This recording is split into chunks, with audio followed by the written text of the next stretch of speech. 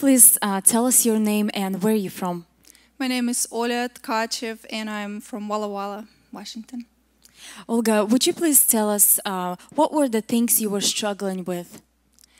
Since I was a teenager, I had migraines and kidney problems. But then after my third child, I started having just ongoing problems. It would be a bunch of different things, from liver, which wouldn't allow me to eat anything besides lean meat and lean food, to kidneys, to pancreas, and migraines would be the final result of all of that. Anything like back constantly misaligned, everything from neck to the low back, and so I rarely had a day or two that I was not feeling any pain. I was always in some kind of pain, and I was always fighting, and I was going. And so how did this affect your daily life? It was challenging. I almost never felt like I was my 100% self. It was a rare day where I could feel I am myself in full energy, positive attitude. God taught me positive attitude, how powerful it was. It helped a lot, but it wasn't delivering me. And my work, I had to go to work and work at school, where positive attitude really matters, and energy you need a lot. And it was challenging many days. And where have you been in search of solution from this problem? I have been everywhere possible. I've seen many doctors, and they would many times check me. Like, they checked my liver, put radiation in it, which got me 2 months of being sick afterwards. They said, well, they were checking pancreas, gallbladder, I'm sorry, to maybe remove it. No, it's fine. Kidneys fine, ultrasounds, everything is okay. They would find that I'm low on iron, vitamin D. They finally decided that I have gene deficiency, which apparently makes my body not being able to absorb any vitamins from food, and just all the toxins. It's unable to get rid of toxins, so toxins stay. So my immune system was constantly down. This last year, I had about 15 sick days, and I used them all up about a month or two ago. So I was worried how I'm going to make it to the end of the year. I have no more sick leave. So would those vitamins and treatments help you with your problems? No, not really. I would think I come to one solution. I saw not regular doctors. They would give me medicine. It would give me only side effects. It would not resolve my problems. Then I went to natural doctors. They would give me certain diet, like paleo diet, vegetables and meat. My allergies I had a lot of allergies. I don't even know everything I'm allergic to. Just most of the time I had to take allergy pills on a daily basis. But even that wouldn't help, and I don't know if it's the chemicals in meat or I'm not allergic to weeds, and apparently some lettuce or whatever is considered as weeds. I don't know what it was, but it's like no matter what diet they would give me, no matter what I would try, I believe according to my faith, it would work for a few days, and then it would go back pretty much to normal. So, and if one problem would go away, the other one would come into its place. It was like ongoing battle. And how did you receive your breakthrough, your healing, and your deliverance from these issues? Yes, we came to John Chi's, this great conference.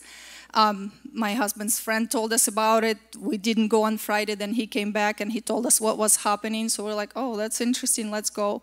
So we went on Saturday, and already by the end of the church, well, in the beginning, very beginning, as John Chi just walked up to the stage and he looked into the camera, I saw him looking through the screen. I was looking at the screen. I saw him looking into me.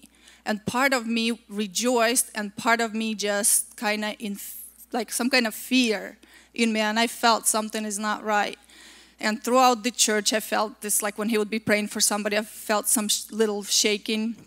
And then at the end of the church, when he declared healing over everybody and told everybody to pray for their healing, I began to pray and declare healing.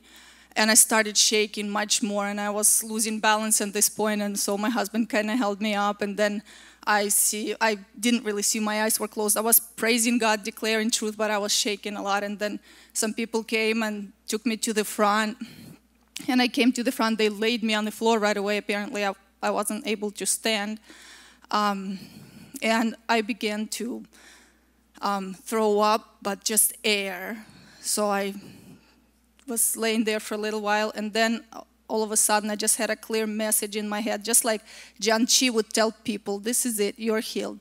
This is it, get up. And that's what I just heard, this voice in me, this is it, you're healed. Just get up. And so I got up, came to my senses, and then walked back. How did you feel afterwards, and how do you feel right now? Yeah, I felt great. I felt like I stopped taking, God gave me this understanding to stop taking all the vitamins because I knew I was dependent on them. I was spending hundreds of dollars on them every month. It was at least $100 on all the vitamins and all of that stuff.